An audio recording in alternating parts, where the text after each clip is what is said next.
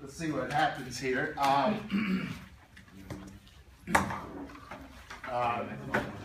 The title of chapter 5 is, the title is called Integration.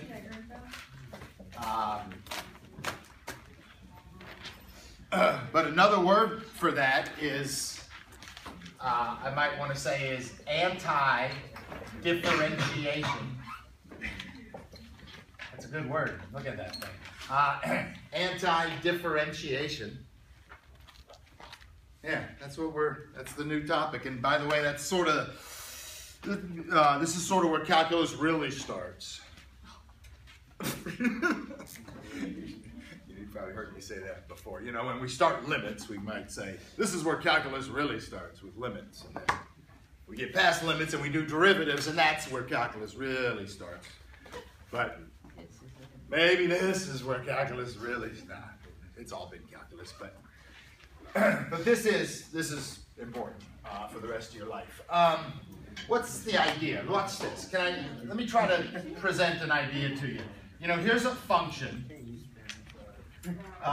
called x squared. And here's another function. Well, anyway, so, you know, if I wanted to talk about his slope at a certain point, like, you know, at whatever, 1 or 2, or just any old x, if I wanted to talk about his slope, that would be a, thank you, that would be a derivative. Good job. All right, I mean, the slope of this function at any point is the derivative. You know, what if this was a different function? What if it was this function pushed up 3, you know, which would be this picture pushed up 3, which would kind of look like this, I guess. I mean, it's the same graph pushed up 3, right? Maybe I'd call it g of x, though, now, and it's x squared plus 3. Are you following me? But watch something here visually here. So the slope at this point x is whatever the slope of the tangent line is, but what if you move to this new function? What'd you just say? It's the same. It's the same, he said. He thinks it's the same slope. But, I mean, it's the same graph pushed up 3. So wouldn't it have the same slope? Right. Oh, and I mean, it would. I'm trying to convince you that it would. What if you pushed it down 28? It'd be way down here. But at that point, it should have the same slope. You with me? I mean, it's just this parabola. Well, and one way to convince yourself is, you know, here's a new guy that's pushed down 28. But so one way to convince yourself that they all have the same slope at that point is what would be their derivative? So what would be his derivative? 2x. What would be his derivative? What would be his derivative? Yeah, good. All right. So they all have the same derivative, and then therefore they all have the same slope. I mean, it kind of goes with that idea, I guess, that the derivative of a constant is is 0. I mean, maybe that's the idea here, that when you add this plus 3, I mean, that it makes the function different, but the derivatives are the same. I mean, if any function, if it's just pushed up, this is true then for any function, not just these parabolas, but if it's just pushed up, it's not the same function, but it has the same slope. If it's just pushed up or pushed down, if you just add a constant to it. See, I guess the idea is, I'm going to give you a derivative now. I mean, the idea of anti-differentiation is I'm giving you a derivative now and asking you to come up with the function. So you were going backwards. I mean, it's anti-differentiation. So we're going backwards. So now I'm giving you the derivative and asking you for the function. And what I'm trying to explain right off the bat, though, is that there's a little bit of arbitrariness in this. I mean, from the example I just gave you, I mean, if I said, let's do his antiderivative, so the antiderivative of this is a function called f, I guess, and what would it be? X squared. Okay, so somebody said x squared, but what if you said, what if somebody said this? They're also right. What if somebody said this? Are you okay? They're all the same, right? I mean, I'm saying, what's his antiderivative? And what I tried to convince you of a second ago is that all these share the same derivative. So when I give you that derivative and ask for his antiderivative, which one is it? And by the way, it could be anybody in between there. So there's millions of possibilities. So are you convinced of that? That when we do an antiderivative, there's a certain amount of arbitrariness. And so you think the answer is x squared. But technically, it's x squared plus or minus, plus or minus any number, some number. But it's a constant. That number's a constant. So this is what we do. We put a plus c. And by the way, the c could be negative, so I don't have to put minus. So I put a plus c, and the c could be positive or negative, and the c represents some arbitrary constant. I like that word. I'm going to use it again here. Arbitrary constant. And so the process of anti-differentiation, first of all, it does that. It has this plus c. It has this certain arbitrariness. When we ask for somebody's antiderivative, we sort of get a family of functions. And look at this. We sort of get what we call this family of functions. Because it's, well, here they all are. It could be x squared plus 3. It could be x squared plus 0. It could be x squared minus 28. It could be x squared minus 14. It could be, there's a whole family of these things stacked up here. It's any, the antiderivative of 2x is this whole family of functions. And that'll be true for all antiderivatives. We'll have this arbitrary plus c on the end of these antiderivative. Arbitrary plus c. Is that okay? I tried to make sense of it by asking you about these derivatives, how these derivatives are all the same. Hey, so that's it. Let's see. Could you do the antiderivative of this function? Look at this one. Here's a function called cosine x. Can you find his antiderivative? Uh-oh, now, okay, that's all right.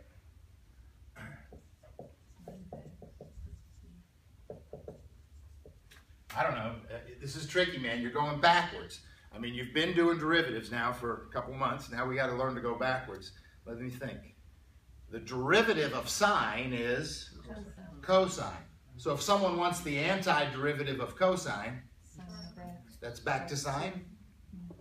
I mean, if I know my derivative rules, hopefully you learned your derivative rules over the last 2 months, because it'll make antiderivatives a little easier. But the derivative, hang on, the derivative of sine is cosine. So if someone's saying do the antiderivative of cosine, the answer is sine? The answer is sine. Okay, the answer is sine. I'm going to use a big capital F here. Sine x. But you're right. Again, when you do an antiderivative, there's always this arbitrariness. There's always this plus c. I mean, there's a whole... Because you know this. If this was sine x plus 8, what would be his derivative if it was sine x plus 8? Cosine x. What if it's sine x plus 7?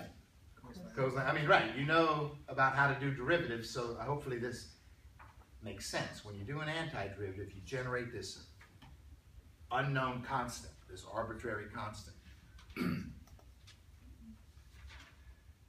Now, I just used a couple of funny different notations, but the notation is kind of going to be this. So, you know, we've always started with a function, and we've sort of said, let's take his derivative, you know, and we called that f prime, and we can do another derivative if you want, f double prime, and so on. And if I gave you f double prime and said do his antiderivative, where would you end up? Here, right? If I gave you something labeled f prime and I said do his antiderivative, you would end up at f. But if I'm giving you something called f and asking you for his antiderivative, then you're going up a level. You hear me? And then the notation, just for convenience, kind of is a capital F. And then we're going to stop there. I mean, I'm not going to build a ladder all the way up here. I mean, so it's the notation of, if I give you, so like over here, I was trying to, I called it f prime. So what's his antiderivative? F. But even if I call it f, he might be somebody's antiderivative. He might be, this thing called f might be somebody's derivative. So I can find his antiderivative. If I do, I'm going up a level above f, and we call that capital F. So the idea then is that, what if you took the derivative of capital F? Where would you be if you took the derivative of capital F? What did you say? You'd be at lowercase f, yes, thank you. Right, take the derivative of him, you'd be here. Take the derivative of him, you call it this. Take the derivative of him, you call it this. Do his antiderivative, you go up this way. I mean, right, you could draw a little arrow here and you could say, this is differentiation going this way. And you could draw a little arrow going up this way, and this is anti-differentiation. Again, I'm sorry, I mean, I want to get down to the mechanics of how to do it, but I'm bogged down in a little notation here for just a second, trying to teach you the notation. In fact, so far I've been just kind of walking up to you and say, hey man, can you find his antiderivative? I mean, I give you something, I mean, I did one there, I gave you another one here. Can you do this guy's antiderivative? What's his antiderivative?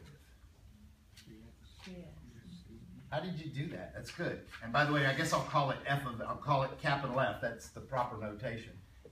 The antiderivative of F is capital F. That's what I just tried to teach you. But anyway, what did you just say it was? 3x plus c. Good. And you can one thing cool about this chapter, if you're doing antiderivatives, you can always check yourself. How do you check yourself? Do his derivative. If you do his derivative, you'll get 3. Cool.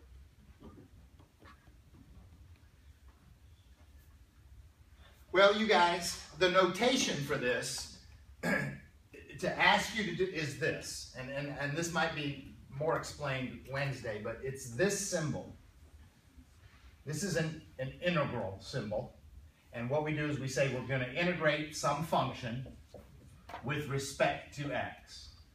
And we kind of refer to this as an indefinite integral. Actually, indefinite integral.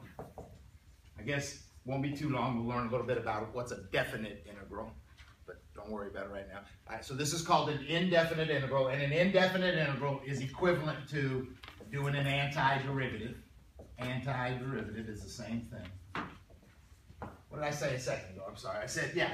I said integration is the same as antidifferentiation. That's what I said. I'm saying it again, really. But more specifically, this is called an indefinite integral. Is the same as this antiderivative. And this is the symbol for it. This is an indefinite integral of a function called f of x. And you're integrating this thing, you're doing the antiderivative. I'm going to say integrate. When I say integrate, I mean antiderivative. So you're doing the antiderivative of f of x, and what's the answer? Again, thanks to my notes here, what's the answer when you integrate an f of x? Capital F.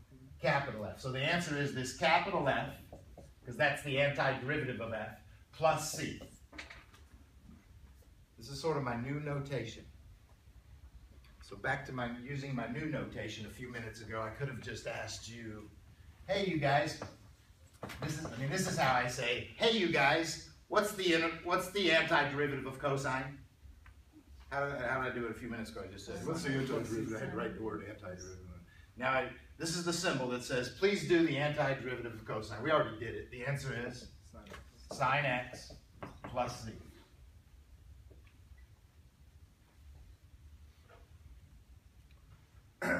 Hey, what's the antiderivative of 3x squared?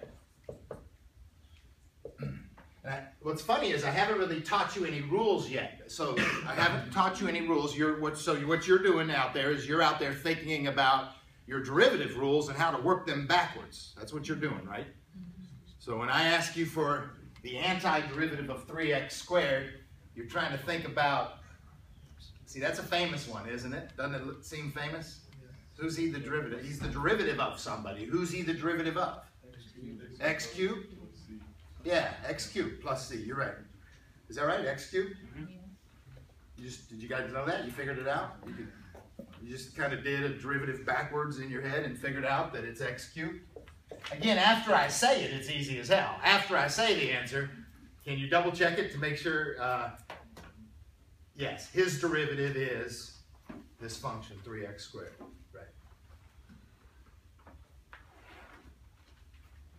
Right. Well, good. You know, it's antiderivative. It's the backwards, it's the opposite of differentiating. It's sort of the inverse operation of differentiating. You know, if you're multiplying something and you wanted to undo that, you might divide by something. That's an inverse operation. If something was squared and you wanted to undo it, you might square root it. That's the inverse operation. Well, if something's differentiated and you wanted to undo it, you would anti-differentiate it or integrate it. It's the inverse process. But it's a calculus process. It's not just multiply, add, or there's derivative process, a forward process called derivatives, and a backwards process called antiderivatives. And it's hugely important. I mean, again, if we finish our course with I mean, that's all Chapter 5 is about, and then Calculus 2 starts with plenty of this. Calculus 2 is full of anti-differentiation, right? And its uses and how it's used and all kinds of stuff. Well, let's see if we can come up with a rule. So if it's the backwards process of derivatives, see, what was the main rule of derivatives was this power rule. And the power rule is stated, you know, you bring the power down and then you subtract 1 from the power, right? That's the power rule for differentiation, for doing a derivative. Okay, well, so now it's the backwards version of that. The backwards version of that for an integral. So this says I'm integrating x to the n. I'm doing the antiderivative of x to the n with respect to x. This is the notation that says, please do an antiderivative. This is the notation that says, please do a derivative. We've dealt with that for a couple months. This is new. This is the notation that says, please do an antiderivative. So it's the backwards version of the power rule. Wait a minute. So instead of multiplying and subtracting 1, I got to undo that, and I got to undo it in reverse order. So hang on. Instead of multiplying and subtracting 1, I'm going to add 1. I'm going to add 1 to the power, and then instead of multiplying, I'm going to divide by that new power. That new power. That's it, you guys. That's awesome. That's the backwards power rule. That's the integration power rule. That's the derivative power rule, and this is the backwards version of it right here. This is it. This is it. This is, there's a lot of damn anti-derivative rules. But this is the first big main antiderivative rule. It's the power rule backwards. Are you guys with me? Did it work on this one? Let's try it on this one. So if I did this power rule, remember you guys knew the answer, but pretend you don't for a second. I got some other things I need to teach you. One of them is you can hold the constant 3, just kind of hold it out. And then I'm doing the antiderivative of x squared. According to the rule, you add 1 to the power and then divide by that new power. You add 1 to the power and divide by the new power. That's what this says. Add 1 to the power and divide by that new power. So, cool. I just did that. With the 3 out front, and then you put a plus c out here, because then you're done. You put a plus c. So with the 3 out front, the 3's cancel, and what's the answer? X cubed plus c. Right, so we knew that a second ago, but now I just officially did a power rule. Cool. This is cool. This is cool, you guys. You might not even realize how cool. All right, here, watch this. Let's do another one. Can you do this guy? So I want to do the integral of him. I want to find his antiderivative. I'm not doing it in my head anymore. I'm not trying to, now I'm just doing the rule. The rule is this. It's a power rule. What's the power rule say? Add 1 to the power divided by the new power. So it's easy. What's the answer? X to the 5th over 5. You could also call that 1/5 x to the 5th. That's, of course, that's the same thing. I could talk either way. I talk either way. They're the same. But I didn't think. I turned into a robot. I've been asking you to think. For the first 10 or 15 minutes, I've been asking you to, can you think about the backwards version of a derivative? Anyway, now I'm saying, don't think, do this. Whatever, it's still thinking. You can tell you're doing the backwards version of a power rule. Right, I convinced you, you believe me, that this is how you do an antiderivative power rule.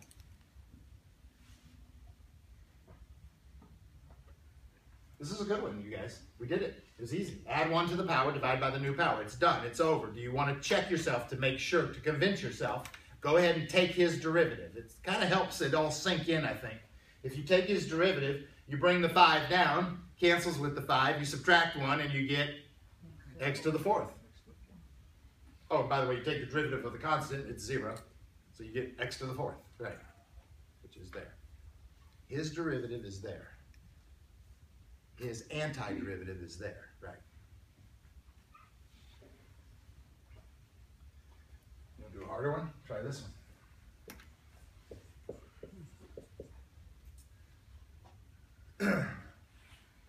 Well, of course, I'm going to do a power rule.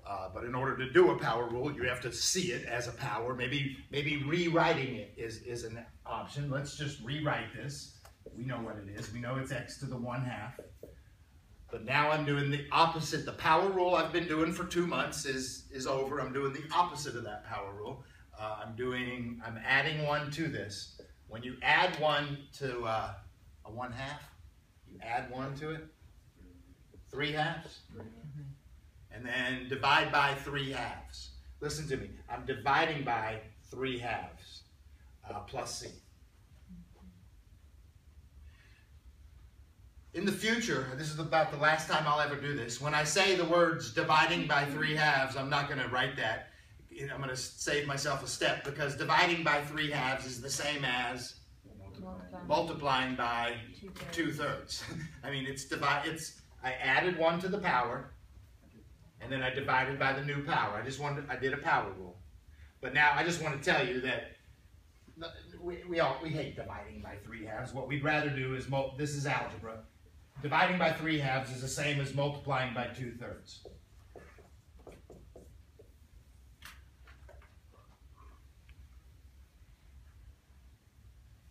So what are we doing? We're doing antiderivatives. We're rewriting it so we can see it as a power. We do our antiderivative power rule, and then maybe we clean it up and rewrite the answer by cleaning it up a little. You follow me? Rewrite the problem, do the problem. And by the way, when you do the step, when you do the antiderivative, don't write this symbol anymore. This symbol is saying, please do the antiderivative. Once you do it, that symbol's gone. I mean, you've done the antiderivative. There it is, plus c. It's over. Clean it up, maybe, like we did. You guys with me?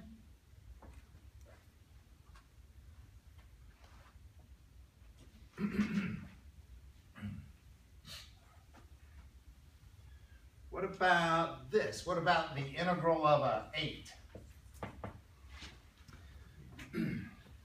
I don't know if, I guess I don't have a rule for that. I mean, do I? Right, my rule is x to the n. I guess I don't really have an x to the n. Oh, unless I thought of it as x to the 0. Yeah. Do you guys think like that? Really? You do? Don't admit it if you do. No, I don't know. I'm kidding. So it's an 8. I don't really think of it as an x to the 0, an 8 x to the 0, but you might. And then, by the way, if you did, it would work. If you thought of it as 8x to the 0, then you could integrate it. What would you do? Add 1 to it? Yeah. Okay, first of all, you'd hold the 8 out, and then you'd add 1 to that. You'd get x to the first, and divide by 1. And then you're done. The answer is 8x. I don't know. That's okay. That's totally fine. You can think about that like it's a power rule. I prefer to think of it as a number, and his integral is a number times x. I guess I prefer just to think like that. The derivative is a number times x. Because, no, his antiderivative, Jesus. Yeah. His antiderivative is a number times x. Because if you did his derivative, you would get the number 8, right? I mean, the reason for why is this answer? The reason always is because if you did his derivative, you would get this. And that's the explanation for why we get these answers. If you did his derivative, it'd be an 8. Hey, what's the integral of this? Just C. I mean, right. What function has a derivative called 0? Oh, a constant. So this answer is just any old constant. Because if you did the derivative, I mean, so this is the plus C, just the plus C, just the C. Because his derivative, what's the derivative of a C? 0. So what's the antiderivative of a 0? Some constant. Good, good. We don't know what constant, right?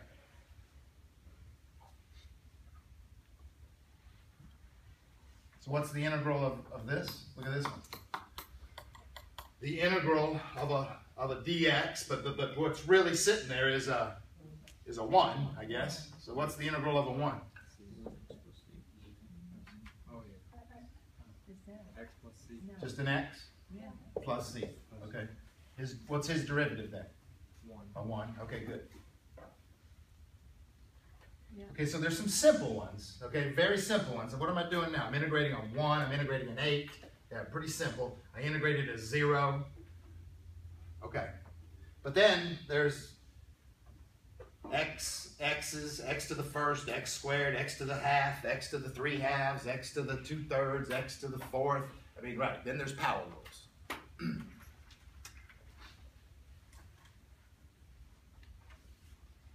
All right, here's a couple more rules for you. and we kind of, these are, okay. The integral of some constant k multiplied by your function dx is, you're allowed to take the k out of the integral and just integrate the function. So this is important, but this is a multiplied constant, can kind of pass through the integration symbol.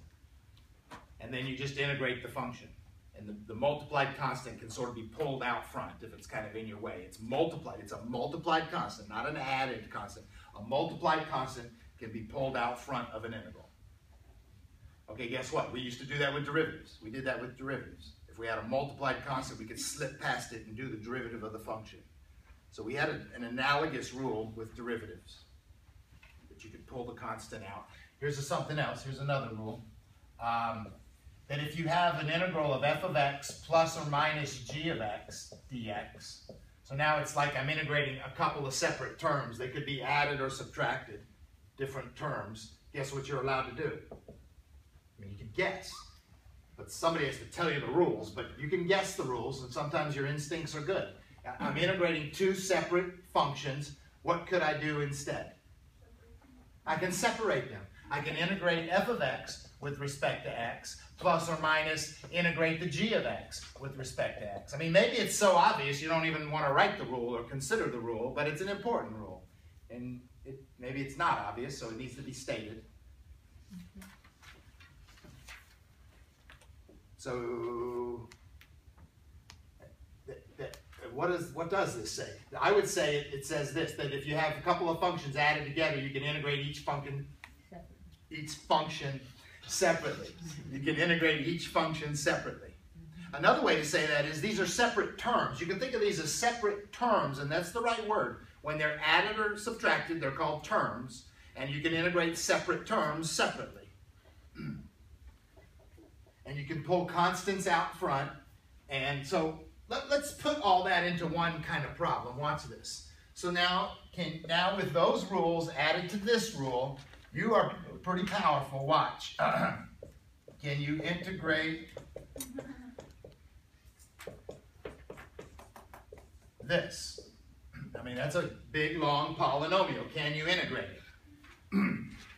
Or anti-differentiate it? And what you don't do is you don't do it all at once. You do each term. That's what this says. This says you integrate each term separately. So you would treat him like his own little function and integrate him. Integrate him, integrate him, integrate him. You do 4 separate little integrals. Now you do that in your head. Please, I don't really want you to write that. Do you want me to write that? See, the rule tells me to write it like that. Listen, don't do this. Do not do what I do. Oh, I can do separate terms. Okay, I'm going to integrate the x cubed with respect to x. And then I'm going to integrate the 5x squared. Oh, and by the way, I can pull the 5 out front. And then I'm going to integrate the 6. Oh, by the way, I can pull the 6 out front. And then I'm going to integrate the 7. I can pull the 7 out front of each. So look, it's 4 separate little integrals. So I did this rule where I'm allowed to separate it. And then I pulled the constant out front. Now I'm ready to knock out a bunch of power rules. Are you with me? Help me, please. What's this answer?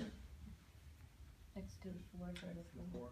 X to the 4th divided by 4. According to the power rule, this is x to the 4th divided by 4 plus, all right, let's ignore the 5 for just a second. You're integrating an x squared according to the power rule.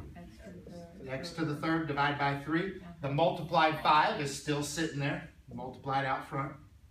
It's multiplied. Over here you have a 6. I'll just put the 6 out front, but what I'm really doing is I'm integrating an x. Integrating an x. X squared divided by 2. X squared divided by 2, is that right? You add a power to it. You add one, x squared divided by 2. And then finally there's a 7 sitting there, and you're integrating a 1. When you're integrating a 1, you get x. Oh, you know what? I forgot. Maybe on each of these little integrals, I should have had a plus c. A plus c on him, a plus c on him. Might have been a different c, by the way. Maybe I should call this one c1, c2, c3, c4. But in the end, they're all arbitrary constants. And you can take c1, c2, c3, and c4 and just add them up and call them c. So you with me? You don't really do 4 individual constants. At the end, there's a big old plus c on the end of this. Thank you. Cool, we're done. I do like these slightly cleaned up. Is there any cleaning you could do? I mean, not much. You call this 1/4 x to the 4. I mean, or just leave it like this. 5/3 x. I mean, there's nothing to do except right here. You can call that a 3, right? 6 divided by 2. Anyway.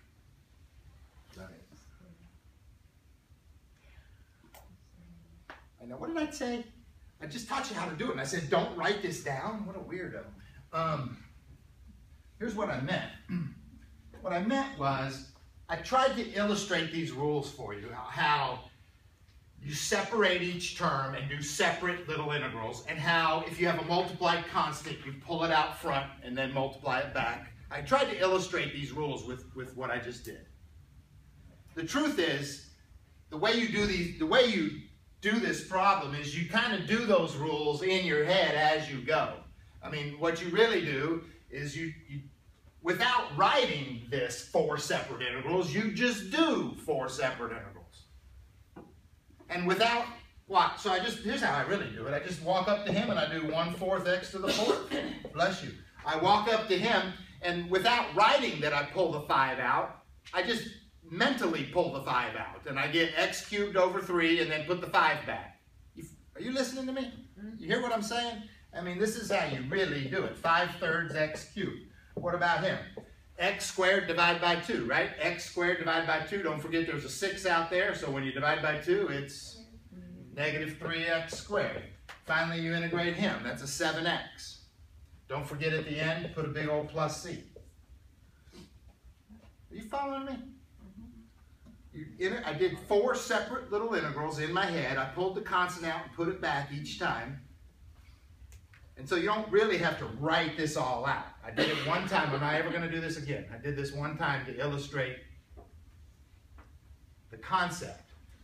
Maybe there's times where I do write this out, but not on a simple one like this. On a simple one like this, there's no reason to write this thought process out. But this is the thought process in my head. I'm doing 4 separate little integrals. I'm pulling constants out, and I'm doing power rules. You hear that, right? I know I talk fast sometimes. 4 separate little integrals, pull the constants out, and do little power rules. Cool.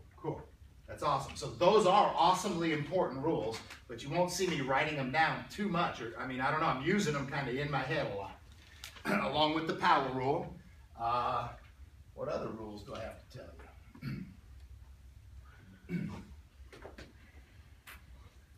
That might be about it.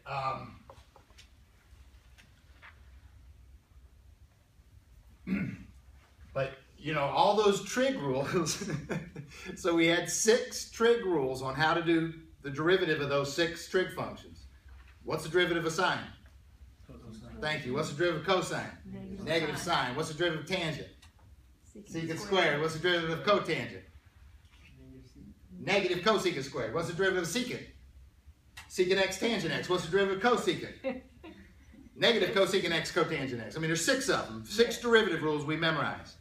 Well, now, I might have to well, if I memorized them, which it sounds like you did a very good job of. If you memorize those 6 rules, now you got them already memorized. You got your antiderivative rules memorized. You got to go backwards. I mean, we kind of did it already today, but what's the integral of a cosine? It's sine. Because hang on. See, right. Because what's the derivative of sine? Cosine. So what's the integral of cosine? Sine. Cool. What's the integral of a sine? Negative cosine. It is negative cosine. Maybe I should look it up like it's its own rule, but it's really just it's the derivative rule backwards. Hang on. What's the derivative of cosine? Hang on. The derivative of cosine? Negative sine. Negative sine. So if you were trying to integrate a sine, you would get back to cosine, but it would need a negative on it. Yeah. Did I explain that for the crowd? That's right. What's the integral of tangent? Okay, this is a trick question. Sorry. When nobody knows the integral of tangent. I think Cal 2, or maybe I can teach you in Cal 2 how to do an integral of tangent. Oh wait, maybe later this chapter I can figure out how to do it. But do you understand? I can't do it right now because tangent is not somebody's famous derivative. Is tangent a derivative of somebody? Not famously. Okay, hang on, don't get confused. Wait a minute, listen.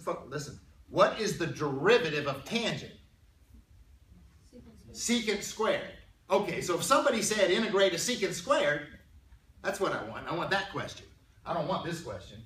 I want somebody to say, please integrate a secant squared. And that might look difficult to you, but secant squared is a famous derivative. So he has a very famous antiderivative. It is tangent.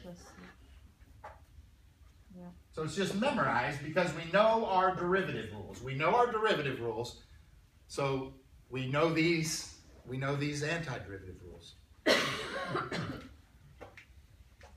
Are you with me on this? By the way, there's 3 more. I'm going to get pissed off. So if I'm integrating a cosecant squared, I think that's the derivative of cotangent, except it needed a negative sign, so I'm going to put the negative sign here. Then,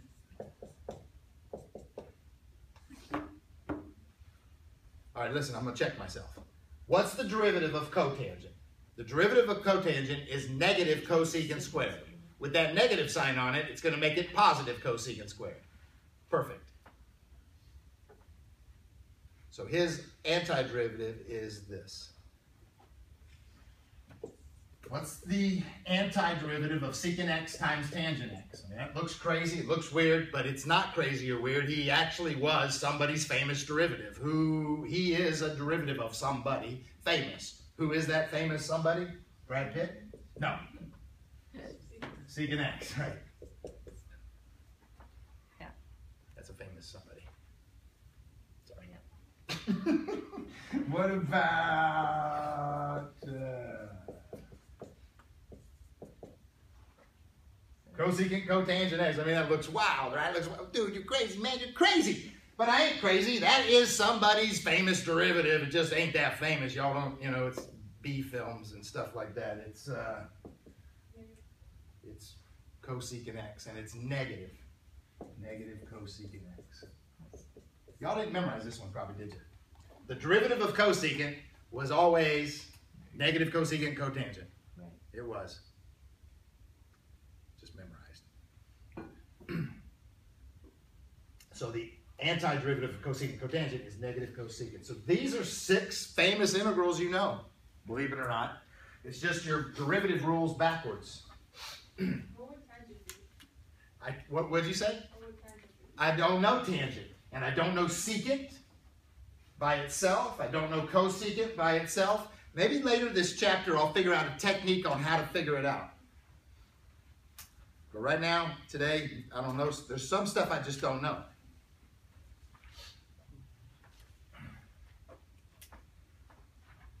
All right, let's keep going here. What's the derivative of natural log? You were supposed to do that. What's the derivative of natural log? 1 over x. Good job. The derivative of natural log is 1 over x. Okay, so guess what the integral of 1 over x is?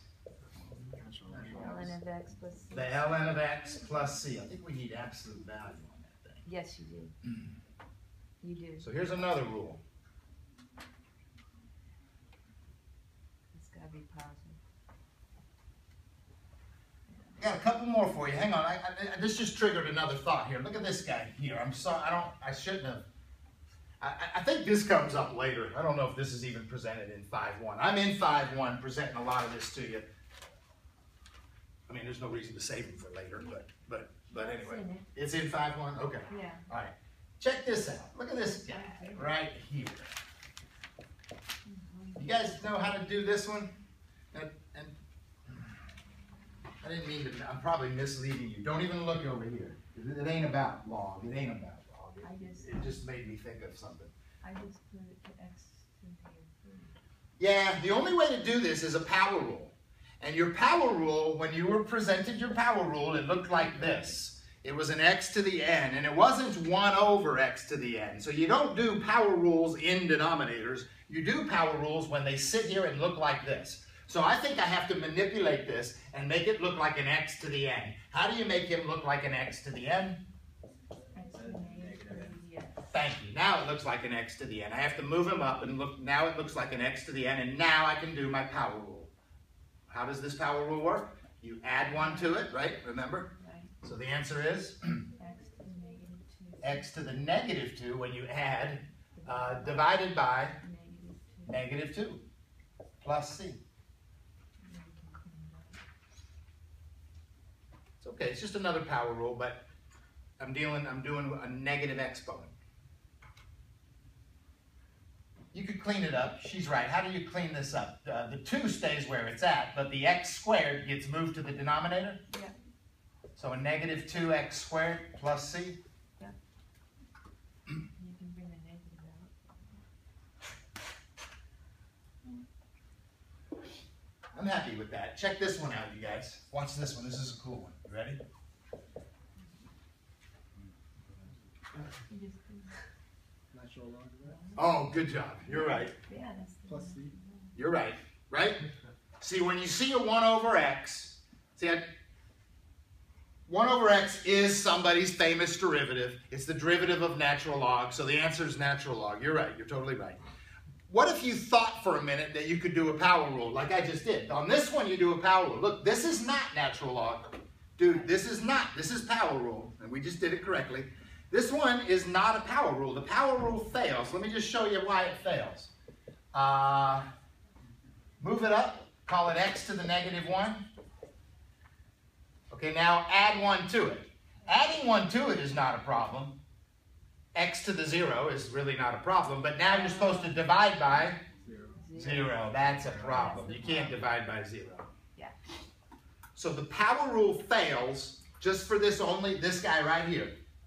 A 1 over x to the first or an x to the -1, the power rule fails because it's undefined. This is bad.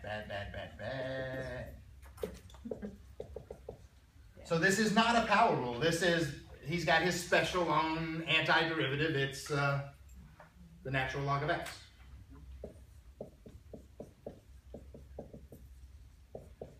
Right?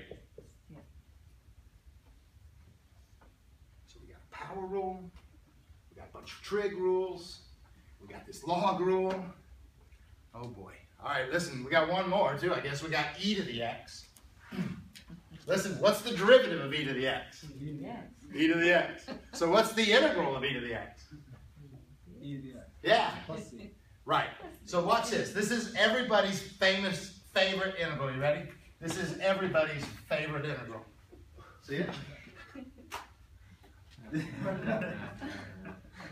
Oh my goodness.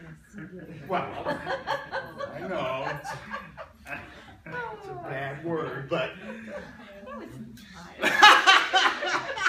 no, it's not. It's not a bad word. Sorry, but it is everybody's favorite. Well, whatever. Could be your favorite integral. The reason it's your favorite integral is not because of what you're thinking, you bunch of weirdos. The reason it's your favorite integral is because when you integrate e to the x, you just get e to the x. Because the derivative is himself, so his antiderivative is himself. But if you think about this, you might get distracted. So.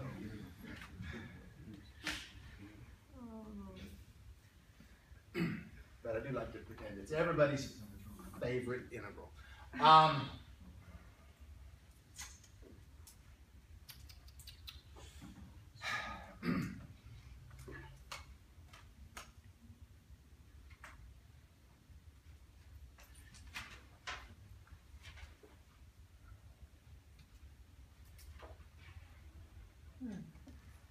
There's another way of talking. I'm going to talk like this for just a second. Solve the differential equation.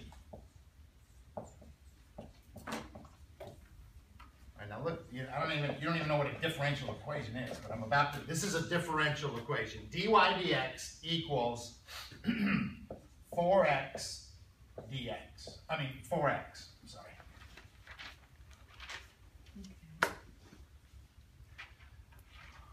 All right, so it's called a differential equation because it's an equation with a derivative in it. And you solve it if you can find the function y. We're trying to find the function y. So watch this. I'm going to separate my dy and dx, and I'm going to multiply dx over to this side. And that sort of resembles what we studied at the end of chapter 4. But I'm not really going into that area. Now, I want to get y, and so I think I want to integrate both sides of this equation. It's kind of like algebra, except mixing a little calculus in here. I'm taking the antiderivative of both sides of this equation. Now watch this. On this side, you know, the dy kind of says you're doing this with respect to the variable y, and you're integrating a 1. Now, so when you integrate a 1, what do you get? You get y. Good, bless you. And that's what we're after. When someone says solve the differential equation, we're trying to find the function y. We're trying to find y. So cool, we kind of got y. All I got to do is integrate the other side. It's easy. It's a power rule. X squared. X squared divide by 2. And if you divide by 2, x squared divide by 2. If you divide by 2, you get 2x squared plus c. Okay, this is the answer to the differential equation. We just solved the differential equation. I mean, there's a whole course called differential equations. Actually, there's 3 or 4 courses called differential equations. So this is the most baby differential equation you can have, but you integrate both sides and you've actually solved the differential equation.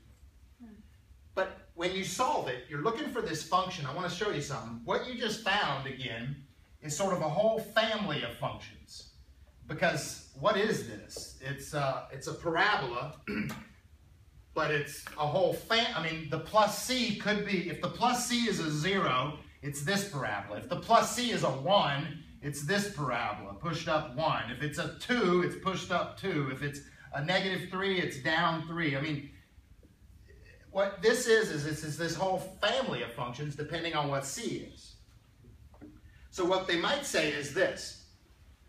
Solve the differential equation and find the answer that goes through, watch this, that goes through the point. It goes through the point. Oh, okay. I want the one that goes through the point 2, 3. So there's a whole family of parabolas here, infinite number of parabolas. I want the one that goes through the point 2, 3. So I want to find that guy right there. So at the end of this, I got this big family of functions. If I want the one that goes through the point 2, 3, any suggestions? Just plug those in for X and Y. Oh, plug in the 2 for X, plug in the 3 for Y, Yep. and maybe you can find C. Right. And then that'll be your specific one. Instead of having a whole family, right. If it has to go through the point 2, 3, then Y has to be 3, X has to be 2, and maybe we can find C. That's an 8. Is that an 8? That's an 8. If you subtract 8, this is -5. C is -5. We just found him. It's not the one I pointed at. It's more like this one. But here it is, right? It's what is it? So now I got y equals 2x squared minus 5.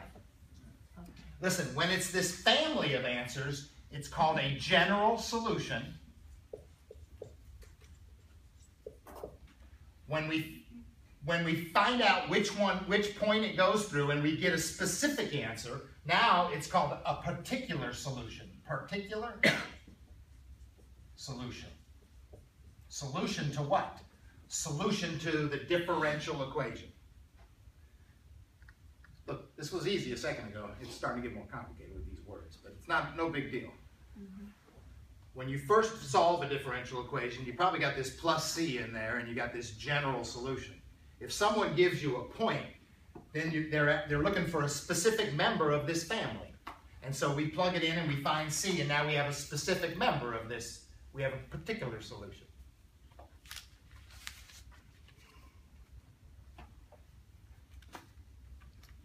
So there is times when you can find c, if you're given a condition like this. Given that it, what did I say? Goes through the point, I never did say it, 2, 3. Right. I added that to the question. First it was this question, and there's the answer. If you add this to the question, then there's a little work to do at the end. Find c, and find the particular solution.